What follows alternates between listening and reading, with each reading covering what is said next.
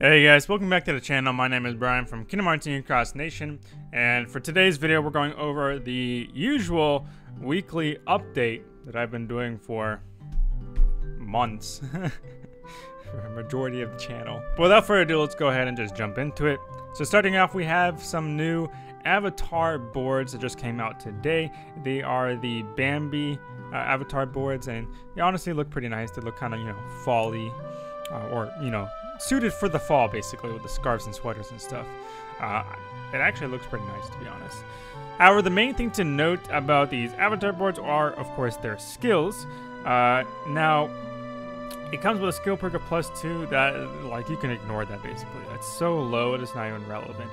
However, the actual, metal skills are Attack Boost 8 Max, Attack Boost 7 Max on Lux Plus, as well as Defense Boost 6.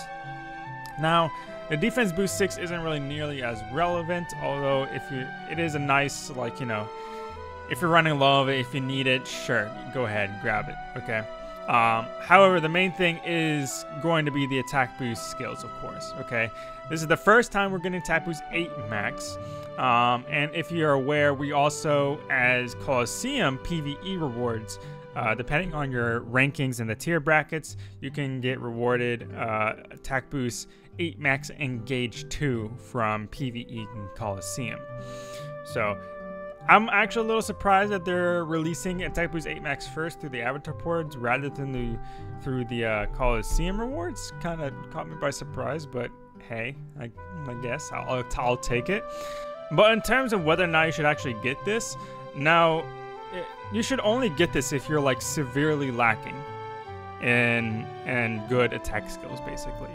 I don't know about you guys, but we've been receiving so many avatar boards the last month that you could almost say that you don't even need to get this avatar board this time. The Attack Boost 8 Max does make it a little tempting just because it's a completely new and better skill. It's currently the strongest skill, of course. But because of the fact that we've gotten so many avatar boards lately, it is completely justifiable if you want to pass this up. For me personally, I'm probably going to end up, at the very least, passing this up for now. Because in case you have not been aware, if you didn't check or so, the avatar board does last for 11 days. And today is the 5th at the time of making this video.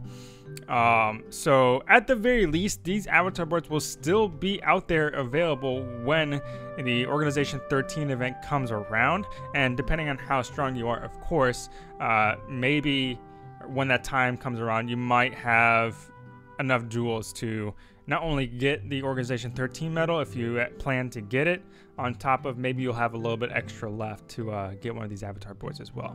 That remains to be seen, and also depends, of course, as to what new medals might come out in between that, if any. So, hey, at the very least, you can just wait until Marluxia comes out for Organization 13 before making a decision as to whether or not you want to get these avatar boards. That's what I'm most likely going to end up doing. Next up on the list is the VIP deal. To be honest, I'm pretty much going to be skipping the VIP deal this week because there's literally there's no reason to get VIP this week. Okay, it's just it's not a joke when I say this has probably been one of the worst VIP deals that I have seen in quite a long time, and I've been getting VIP every week consistently for almost the last year or so. Okay, so this will actually be my first time in a very long time that I'm not going to be getting VIP. And let me tell you why real quick. Just going through everything that is within VIP and what isn't within VIP. Okay, first of all, the ×2 gems for each attribute, that's not enough. I've stated this multiple times on the channel already, but this is not enough. This is atrocious. Okay, the only way that this entire what they're giving us for VIP would be considered worth it for me is, one, this needs to at least be 5 gems each, okay, of each attribute at the very least. Upgrading Keyblades past 35 is so expensive at this point, in terms of the number of gems that you need to upgrade them. 2 is not gonna cut it. Quite literally, 2 is not gonna cut it. You're not even gonna be able to do maybe one Keyblade upgrade, okay? I'm at the point where my finger requires 7 power gems in order to 7 or 8 power gems in order to get to 36.1.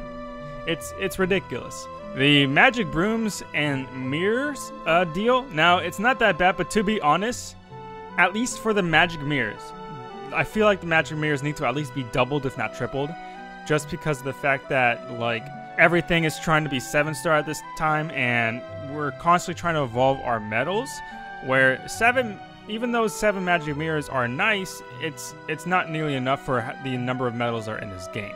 There's like over 500 medals in this game, and you think 7 magic mirrors is going to make a significant difference. That's what I'm trying to say.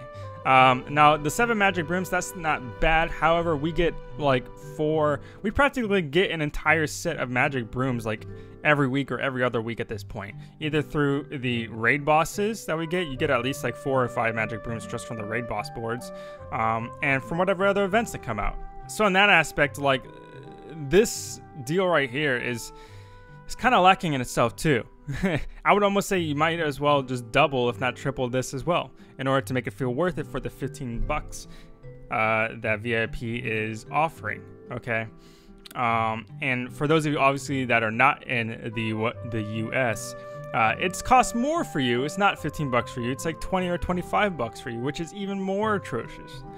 And of course, the medal for this week is just I don't want to say bad exactly, just because of the fact that I kind of believe that every medal has their use, even if it's not very apparent right away.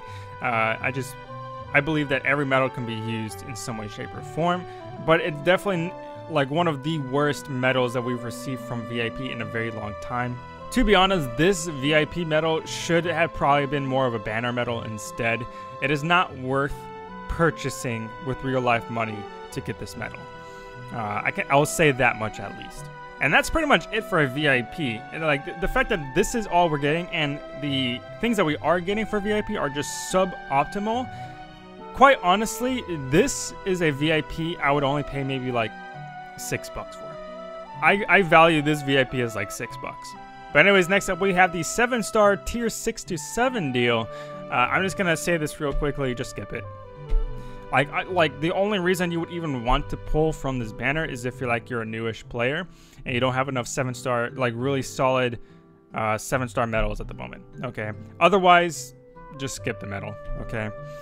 There's no guarantee you're gonna get good medals from this deal, such as like the old foreteller medals, for example. It's just not worth doing it. Now, on the flip side, it does only cost 1,200 jewels, which is nice. You only get 5 medals, and you can only do it up to 5 times a day. So the fact that it's a really low jewel cost, honestly, is not that bad. It's not that bad. For the banner, it's not that bad, but because of the fact that like there's really no point in actually doing it, you can skip it.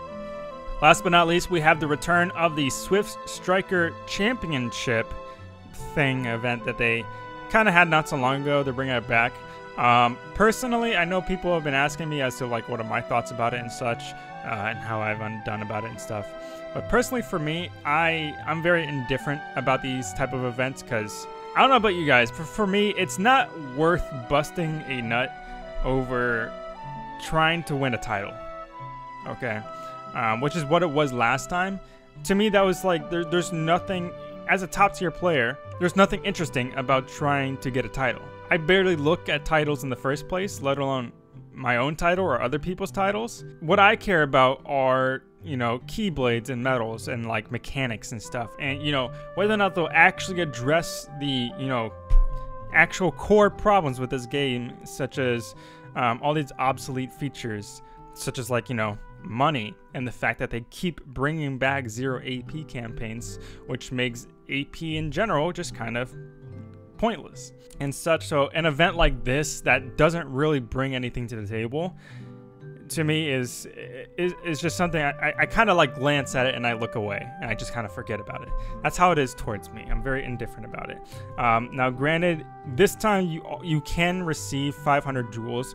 If you're in top 5,000, you can receive up to 300 jewels, which is honestly a bit of an upgrade from compared to last time. But again, I'm not gonna bust my head over trying to guarantee a spot in this event. Like, I get 300 jewels from daily login, from one daily login. So it's like, It's nothing to go crazy about, basically. But other than that, that's it for today, guys. I hope you enjoyed the video. If you were not aware, I am starting daily streams now during the weekdays at 4 a.m. PST, or if you're on the Eastern Standard Coast, I'm streaming at 7 a.m. EST. I'll go ahead and post my schedule up here on the screen as of right now. Some of the games are subject to change, of course, once I beat them, and then others, of course, are just like everlasting. Until at the very least I lose interest in them.